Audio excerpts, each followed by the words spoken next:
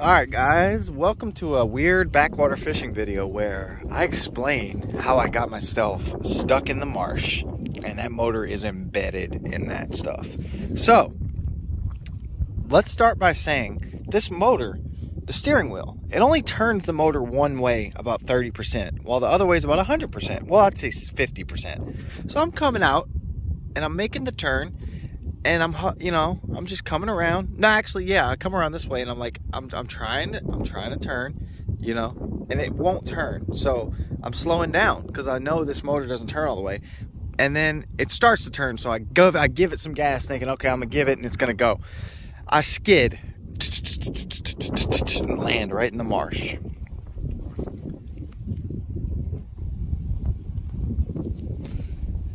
Okay, sorry, someone was calling me. So when I landed in the marsh, right, I immediately grabbed my bucket and I filled it with water and I stood inside the bucket. And as I did that, I tried to pull the rope while standing in the bucket. What happened was the bucket sank all the way under the mud. So if I would have got in the water without that bucket, I'd probably be chest deep right now. So yeah, pretty great stuff. Pretty exciting times out here. At least I'm getting my tan on, working on my freshly shaven chest. Y'all check it out. Hope y'all like that. That's onlyfins.com, by the way. So y'all check that out. Does that sound familiar? But yeah, I'm in the wilderness now. I feel like I'm a part of the marsh. I am the marsh man. I'm just gonna live out here and hunt wild boar with my Glock and try to live off the land.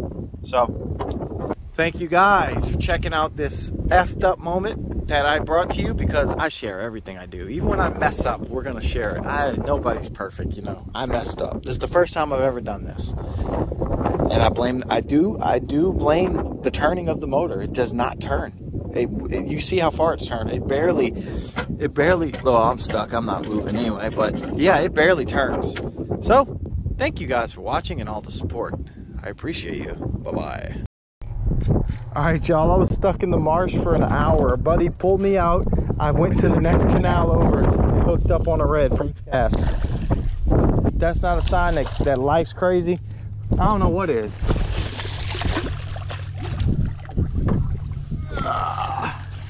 Nice one too. Good little fish right there. Wow. Dude, this fish is for Sean right here for pulling me out of the marsh, man. Thank you. I truly appreciate that. Dude saved me, man. I was stuck. The tide was falling, and we caught a fish for it. Wow. That was amazing. I'm so thankful for him coming and saving me. Without him, I'm screwed right now. All right, we might salvage a video because I gave up hope. Thank you, man. That dude's like, I literally, I'm gonna put up a little clip that I recorded while I was stuck, so you guys know what I'm talking about. But I was stuck, I was getting mad, and I'm like, man, I'm gonna be, because I was up on the land, like I wasn't even in water. And yeah, he came through. Tide was falling, had just enough water to get in there and get me out, because his boat draws about 1.5 feet of water at minimum. So he saved me. He saved me.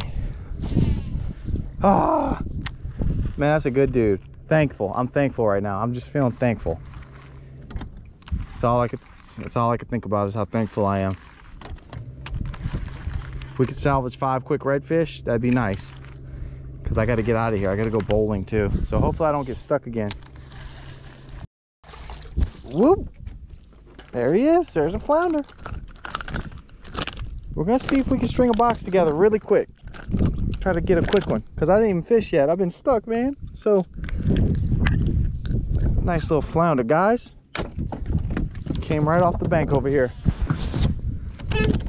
He was fighting so weird. I thought it was a freaking hardhead. Like, he was doing the hardhead thing where he just kind of comes at you slowly. That's what hardheads do.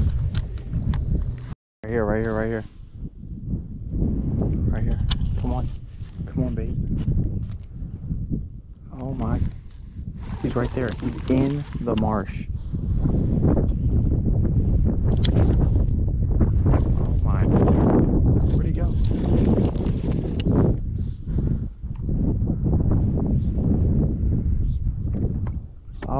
like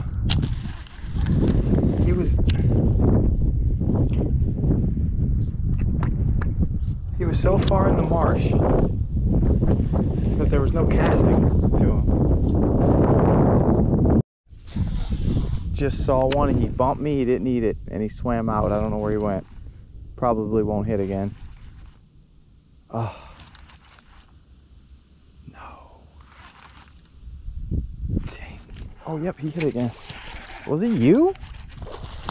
Was it you? Oh my, was it you? Was that you? The whole time? Look, he's pooping out something. What is that? I'm sorry, but I gotta know. It's actually a piece of marsh. Y'all, that was for science. I had to know. Oh, he's right there. He's still there. He's still there. He's still there. What is that?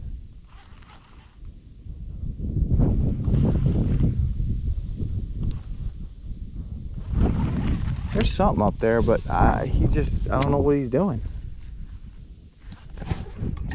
Flounder? Yep, it was a flounder. I knew it. He did the flounder dance when he hit it. Left up some mud puffs. All right. We'll take you, Jake. We'll take you, Jake. I still think there's a redfish up here. There's something else that was up here. A good one. Saw one next to him too. A couple fish right here. Look at all this tide coming through. Yeah.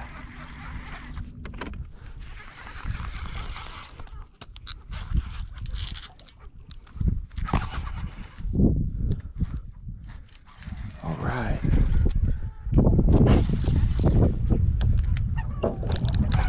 Not a bad one.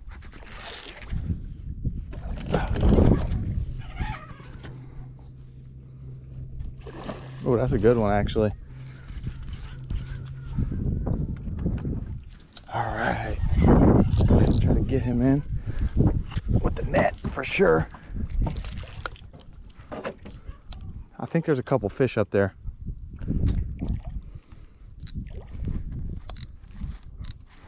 Definitely was a couple.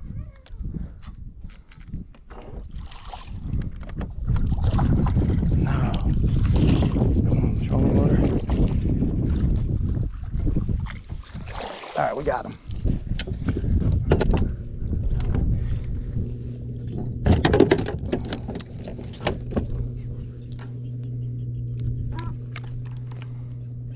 Old Pinky.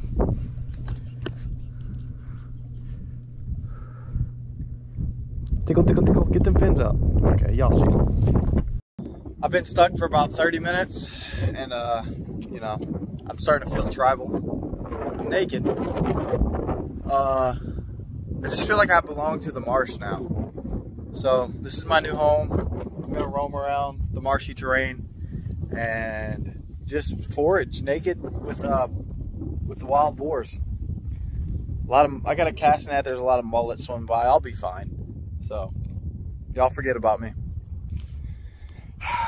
Stepped on a hook. It's the Coast Guard wants to always write people tickets. Let's see if this actually works. Let's just test it.